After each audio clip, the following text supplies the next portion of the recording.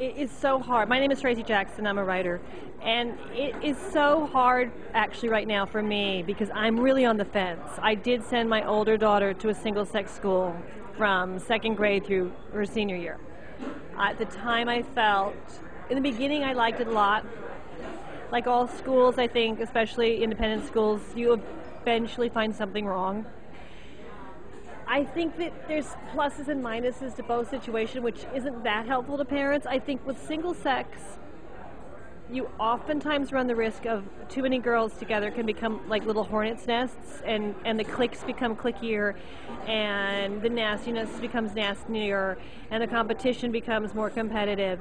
And depending on the type of kids and the type of parents and the type of a mix, you can end up in a really unpleasant, mean girls situation. So I kind of always thought that boys in the mix, and I'd always gone to school with boys, I feel like boys equals the playing field to a certain degree. Boys add a certain rough and tumble, they can't quite click up as much, they kind of have to be more real because boys just bring that sort of, stinky socks thing to the whole table. But that being said, what I've started to witness with my younger daughter who's in coed is now that she's in the 4th grade, I've witnessed 4 times this year group activities, group events, a couple of field trips, an event yesterday which was a goodbye to the teacher, where the girls, when faced with the boys, now that they're in the 4th grade and starting to be more, the boys are starting to catch up, if you will, the girls are becoming silent, and I find it terrifying, to the point that I'm thinking of maybe switching this one into a single-sex school when she gets to be not a senior, but in high school or junior high, because I don't want my daughter silenced. And if the presence of really loud boys is going to silence her, which is something that I've always read, but I'd never really seen in action because the only child I raised was in a single-sex school where it didn't happen, then I will make that choice and send her to a single-sex school when the time comes. I'm told when they get older, when they get in high school and college becomes a big issue, that the girls do learn to speak up.